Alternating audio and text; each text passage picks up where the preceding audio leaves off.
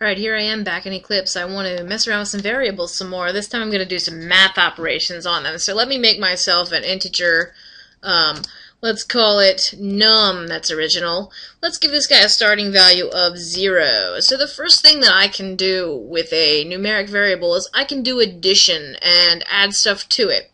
What I can do is say, take whatever your value already is, that's what this one represents, and add to it some amount. So let's say we're going to add 10 to it. So let's see what happens. If I print here, num, so that's the original value, and I print here, again, after we do this addition, then we would expect it to change to 10. Let's see if that is amazingly what's going to happen. Yes, it is. 0, and then it's 10 when I added to it.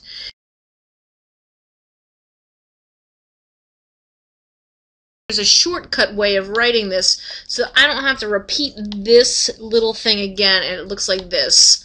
I can say plus equals 10. It does the exact same thing. Let's verify. Run as Java application. Okay. 0 and 10. Same exact thing. Shorthand. Okay. If I were to have another variable, let's call this num2. Let's set this guy equal to 5. I could add onto num whatever's in num2. Magical. Let's see what happens. Run as Java application. Okay. 0 and 5. So if I started with 0 and this guy had a 5 and I added this guy onto the first one, now a 5 is in here, so when I print it, the 5 comes out. Totally mind-blowing, I know.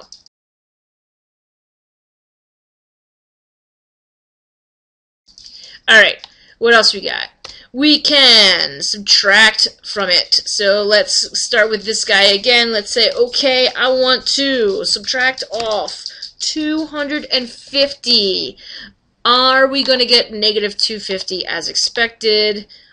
Yes, we are. And the shorthand for this also is the same exact thing, so it's minus equals, and that guy will do the exact same thing as if I wrote it out, the full line. Okay, I can do multiplication. Let's see what happens if I multiply by that. Let's see.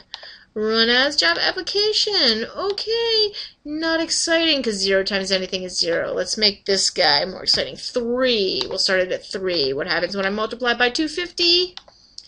Oh, we get 750, and this is again the same as writing this. Same exact thing. Okay.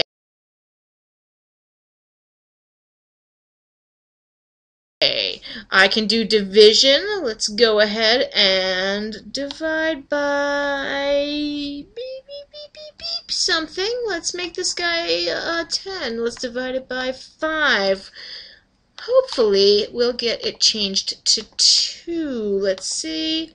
10 and 2. Yes, indeed. And then we have this other mysterious thing. It's called the modulus. It looks like this. It looks like a percent sign.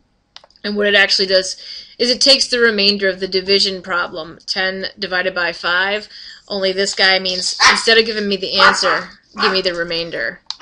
Let's see what happens when this runs. Alright.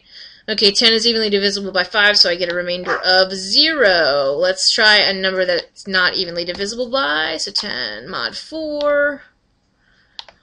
We've got a remainder of 2 because 4 goes into 10 twice and there's 2 left over, so modulus will give you the remainder.